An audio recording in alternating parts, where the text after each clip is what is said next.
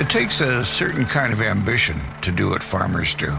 Between the hours and the hard labor to the public scrutiny and bureaucratic maze running, it's not an easy task. While the agriculture industry feeds millions, quietly tilling and producing behind the scenes, many forget that our food comes from the hands of real people with real stories. Join us as we share stories from those with boots on the ground and unearth unique perspectives on agriculture's biggest conversations. It's time to grab your shovel and get to work. I'm Don Schaefer, and this is Digging In with UFA. In recent years, there's been increasing concern about what goes into our food. When it comes to cattle production, the use of antibiotics and antimicrobials at large can sometimes create pause with the consumer. How do we keep our animals safe while assuring the food is safe for the public? Today we dig into antimicrobials within cattle production.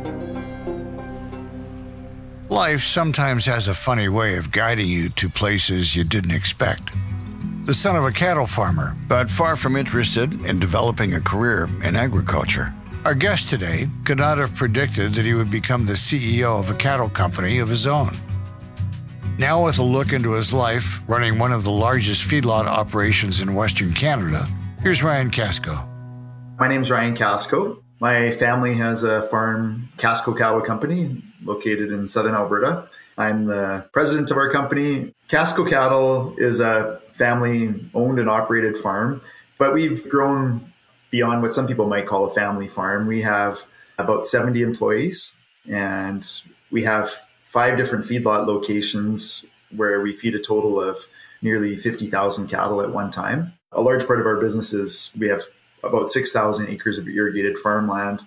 And so we're growing crops for our cattle, but growing crops for canola oil. We grow peas and beans and triticale and mint and dill and various crops. I'm a little bit unusual in that in some respects, I'm a first-generation farmer. I didn't grow up on a farm. My father was a cattle dealer, so he was involved in agriculture. And I went to university. The last thing on my mind was getting involved in agriculture. It wasn't even on top of mind.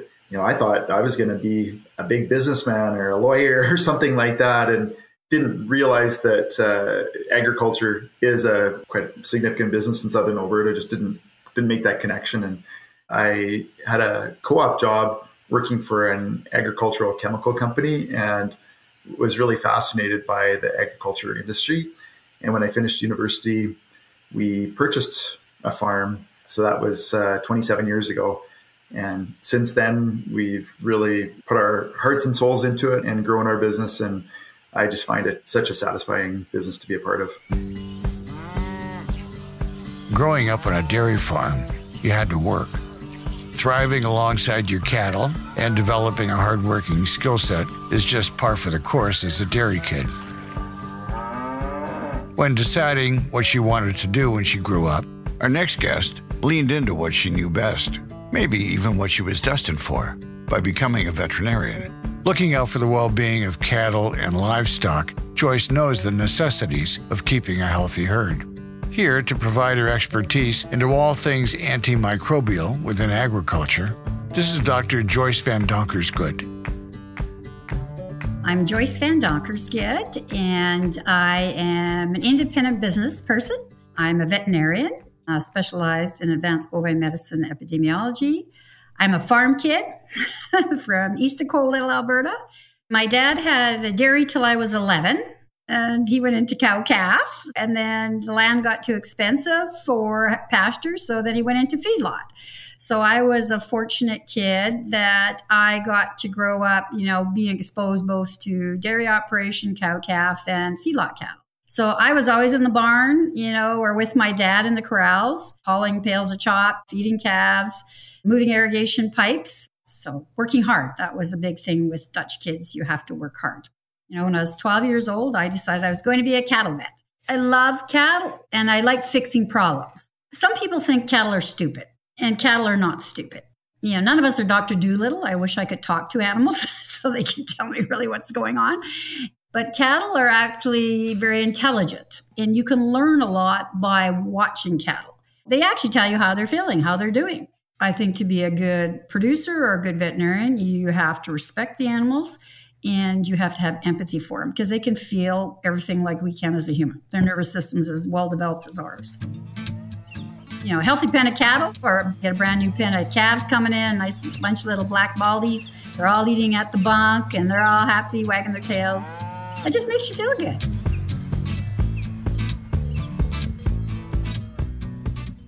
So antimicrobials is a broad term for any substance that will either inhibit or destroy bacteria or parasites or fungus or viruses. So it's a broader term than antibiotic.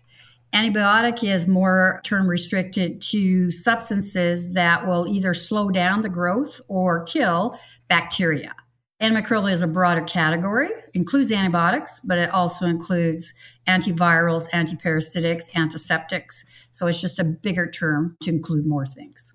So if we, as either human doctors or veterinary doctors, are not responsible in how we prescribe antibiotics in particular, then misuse of them or inappropriate use or overuse can lead to the development of antimicrobial or antibiotic resistance. And that means it's going to be harder to treat either a human or an animal with that particular product. And so it's a global matter because both human doctors and veterinary doctors have to work together with many other stakeholders, including producers like Ryan, to ensure we use antimicrobials or antibiotics responsibly.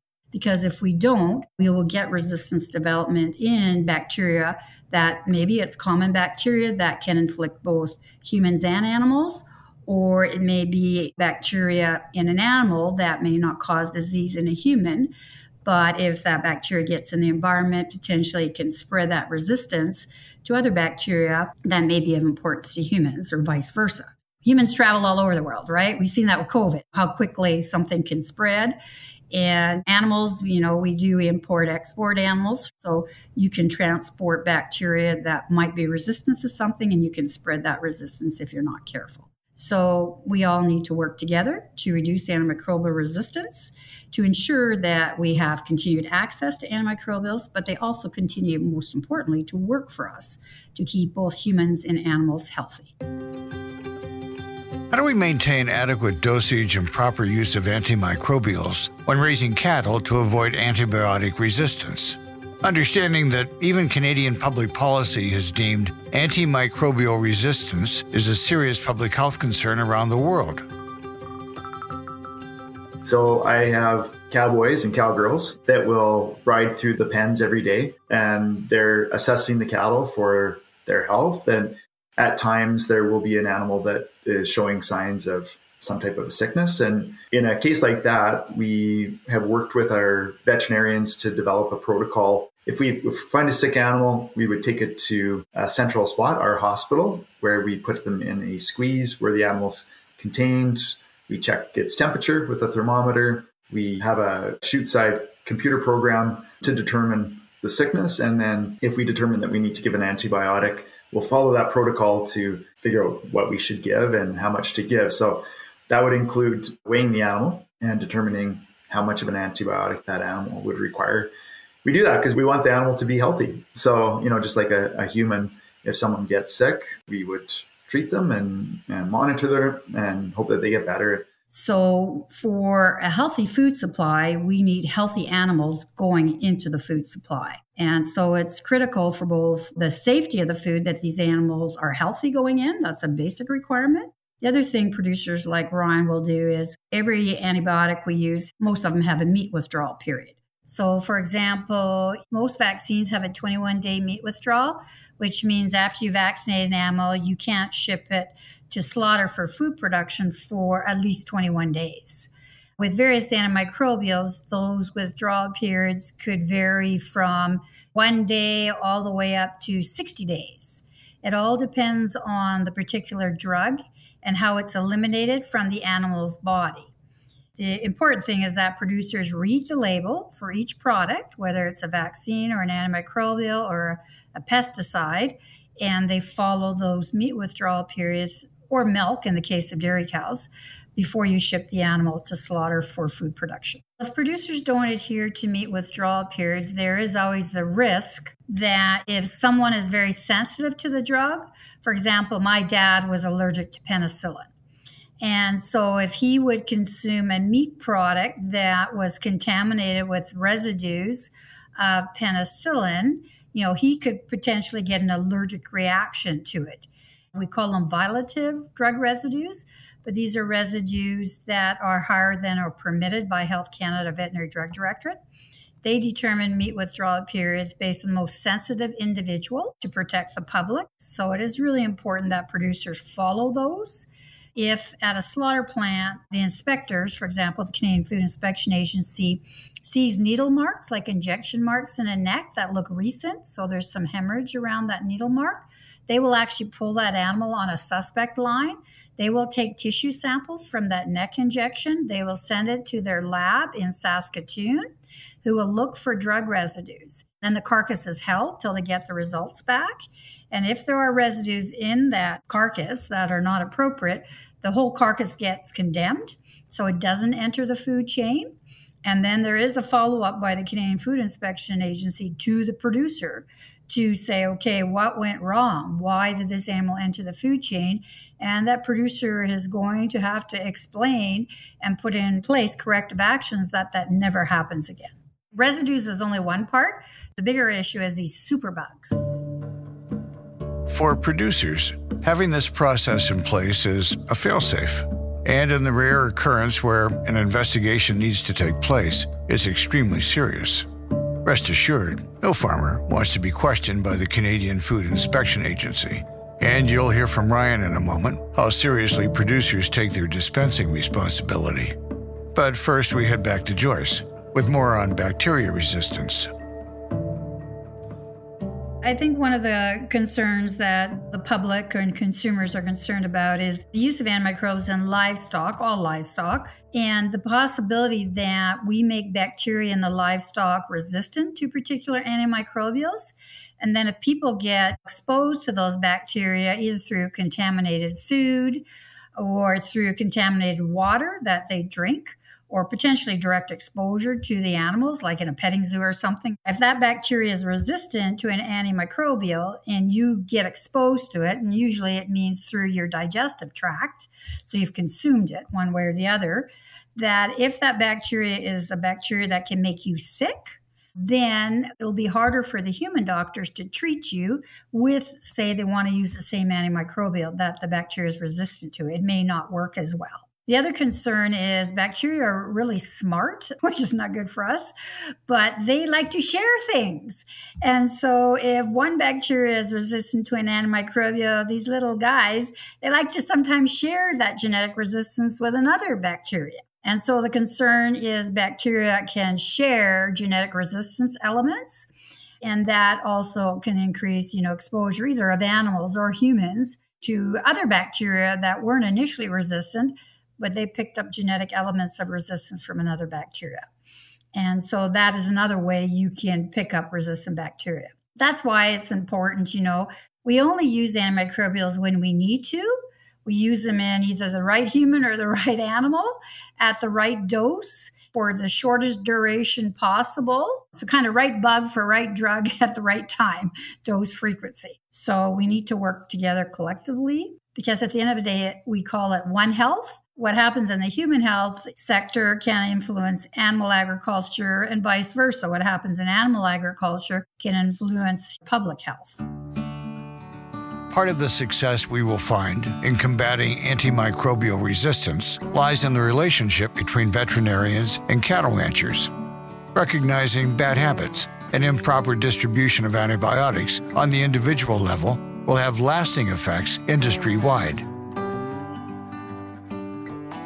So as a veterinarian, the way we monitor antimicrobial use in our clients' herds is most veterinarians, they prescribe, the use of the antimicrobial to their clients. So we have tracks of our veterinary prescriptions. We have dispensing records. We also keep track of the volume. So as a vet, I can make a prescription for a year for, a large operation, say like a feedlot.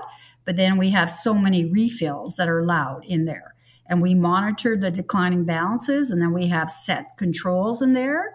So all of a sudden, if there is more use than anticipated based on historical usage, we're investigating why that is. And it is our responsibility to ensure proper use. And that goes all the way from, training clients how to diagnose disease and creating those treatment protocols, as Ryan talked about, and then actually monitoring that the feedlot staff are following those protocols. There's a few different ways that we monitor our use of antimicrobials. Number one is that we have a relationship with a veterinary practice that is working with my team, if not daily, then at least weekly. So we have visits from veterinarians to come out, and they're overseeing our treatments and educating our staff on how to apply things properly and record things correctly. But just internally, all of the cattle are brought to a location where we have a computer system where we scan a national ID tag that's in the animal's ear, and we can identify which animal is in the squeeze at the time, and we record which drug and how much of the drug is being used. And that's our main way to track the volume that we're using. And then that our veterinarian will oversee that when they come out and just make sure that everything looks correct. As a beef industry, as a feedlot industry, we have built a Canadian feedlot antimicrobial use and resistance surveillance program led by the National Cattle Feeders Association, Alberta Cattle Feeders Association, with Public Health Agency of Canada and the Beef Cattle Research Council. And so we started that in early 2018, got funding for that with support from the federal government and provincial government, Alberta government as well. And so now we actually, participating vet clinics and participating producers, provide information to the Public Health Agency, or CPARs, a division of that, randomly selected lots of cattle on what antimicrobials we're using, and also in general, what disease categories that use is for. So there is a program. It gives background information, both to producers and veterinarians, but it is publicly available on what are antimicrobials? Why do we use them? This is what we're seeing. This is what we do to make sure we have responsible use. And then the Canadian Vet Medical Association also has created guidelines that I've been involved with and led for the beef sector for veterinarians on responsible use as well.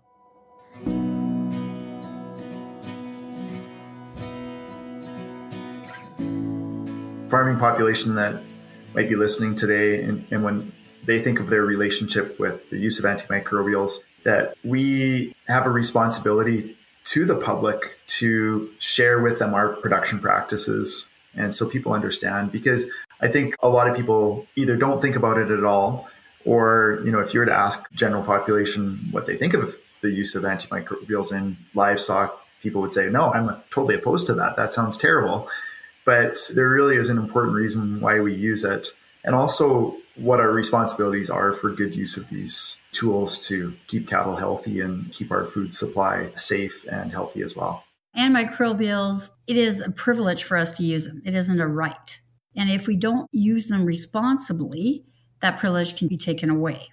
And we have seen that in Europe, where antimicrobials have been taken away from the livestock industry. So we just got to remember, sometimes governments can make political decisions, and we see this sometimes more in the US or in Europe, where they take products away from producers and they forget about the health and welfare of the animals.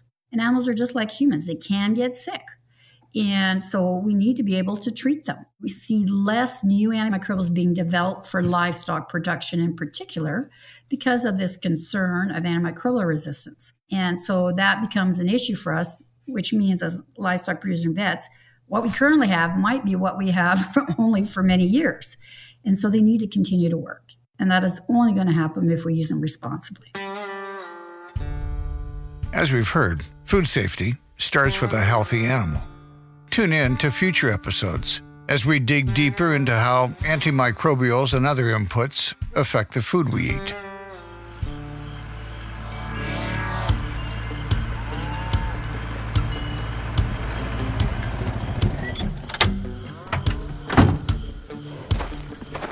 At the end of the day, we look to our resiliency within ourselves and our communities to make our collective futures as bright as possible. All it will really take is conversations like these, some vulnerability, and a little digging. Thanks to the support of UFA Cooperative, we're able to share stories from those who live and breathe agriculture. We'd like to thank our guests for sharing their insight into the future of agriculture and for being with us today. For more information and a new episode every month, visit ufa.com. With listeners like you, we'll continue to dig a little deeper here on Digging In with UFA. I'm Don Schaefer. Thanks for listening. Another Everything Podcast production. Visit everythingpodcast.com, a division of Pattison Media. Subscribe wherever you get your podcast. The views expressed in this podcast reflect opinions and perspectives from participating guests and not necessarily those of UFA, UFA Cooperative's membership, elected officials, or stakeholders.